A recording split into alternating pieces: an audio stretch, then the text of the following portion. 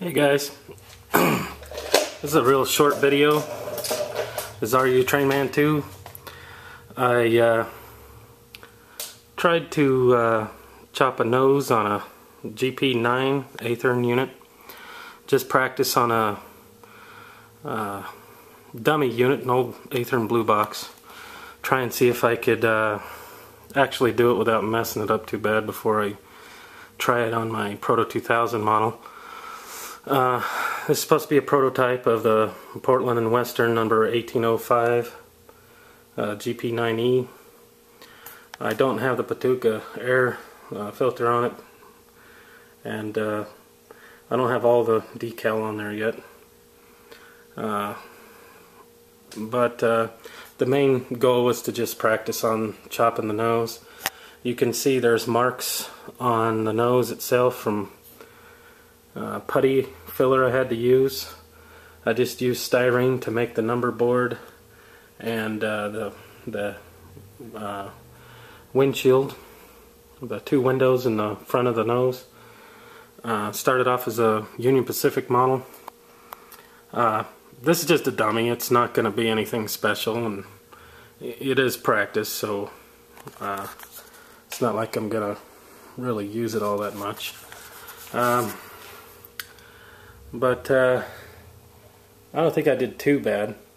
And cutting the nose was a little harder than I thought it was going to be. So I'm actually glad I did do it on a test first instead of using an expensive model. Custom modified a Praiser figure and put him in the cab. He used to be waving and looking backwards. I took a pair of tweezers and twisted his head around, and I twisted his arm downward and glued it to the window sill, so it looks like he's just holding his arm there. You know, it's not perfect, but it's pretty cool, I guess. You know, just something little I did. I got some water puddles going on with some of my Woodland Scenics Easy Water. I got water in the track back there, and I'm working on that building that goes back there. Willamette Pacific wood chip cars, I custom made. The building I have is over here, the long building. I'm getting ready to redo that one. And put up a couple of tall telephone poles here, made out of wooden dowels. The log car is new. It's actually an older car. It's a McKean models, out of production. That's an E&C Shops